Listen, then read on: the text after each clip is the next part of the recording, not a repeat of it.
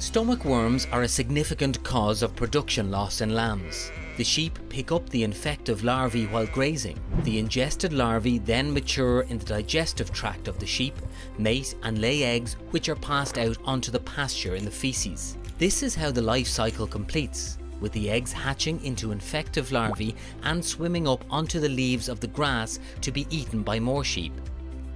In order to control these worms, over the last 60 years, sheep farmers have used anthelmintics, also known as wormers, to kill worms in the digestive tracts of the sheep.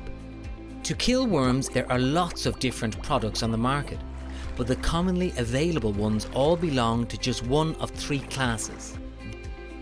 These are Class 1, the benzimidazoles or white wormers. Even though not all of these are white in colour, some are off blue or pink. Class 2, levamisole or yellow wormers. And Class 3, the macrocyclic lactone or clear wormers, which are available in injectable or oral formulation. There are also two relatively new classes of wormers, which are Class 4, Zolvix, and Class 5, Startect.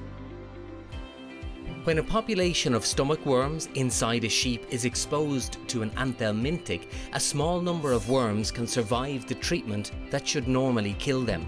These are what we call resistant worms, and they pass their resistant genes onto their offspring.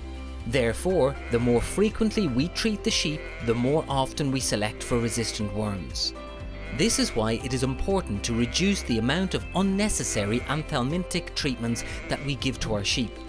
A good example of this is not treating adult ewes for stomach worms unless there is a demonstrated need. That means the worms do not usually have a negative effect on them, and treating ewes simply selects for the resistant stomach worms, ensuring that all the eggs being passed out onto the pasture are from resistant worms.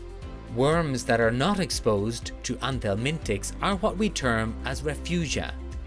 These are worms on pasture and worms inside in sheep that are not treated with anthelmintics.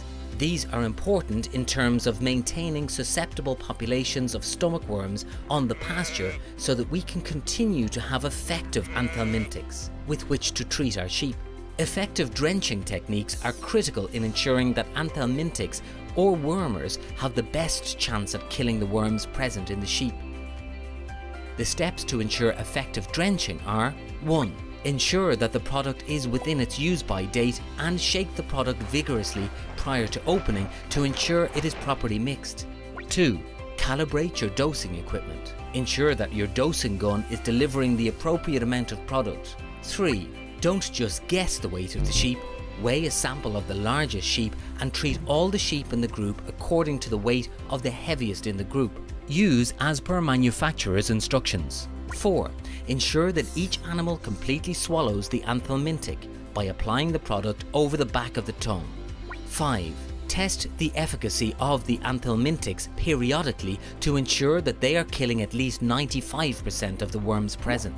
This involves comparing a pre-treatment fecal egg count with a post-treatment fecal egg count.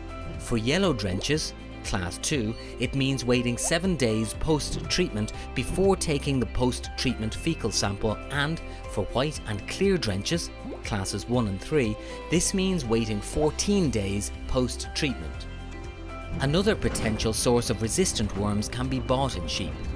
It is important that when buying sheep or bringing sheep onto your holding from another holding, that you take steps to eliminate any anthelmintic resistant worms that those sheep may have. This can be achieved by treating sheep with an anthelmintic that is known to be effective even against anthelmintic resistant parasites. These are Class 4, Zolvix, or Class 5, Startect.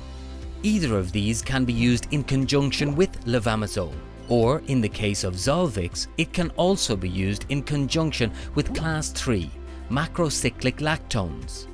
It is important to understand that even though these products will kill the worms in the digestive tracts of the sheep, these worms will already have laid eggs which will be working their way out of the sheep in the faeces. In order to prevent these eggs from contaminating the pasture, it is recommended that sheep are housed for 48 hours after treatment before being turned out onto pasture on which sheep have been grazed recently. Contact your Teagasc advisor for more information.